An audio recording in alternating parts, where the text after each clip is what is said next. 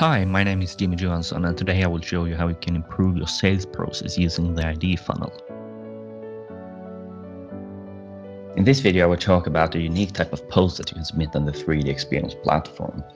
This type of post is called an idea post, and you simply add a new idea post by clicking the plus sign and then selecting new idea. What's unique about this idea post is that you can control the maturity of the idea, meaning at which stage is the idea. I have already created one post, and you can see that it's currently in the stage it's new idea by the yellow label at the top right corner.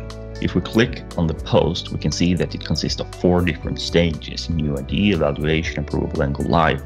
And I can simply update the stages or maturity of the post by clicking at the different stage and then adding a note about it. This can, for example, be useful for a bid manager if you have a new project or a potential new project, and you want to involve a number of people in the organization to actually review the project. You can have them update the maturity of the idea so you can get an idea of the status.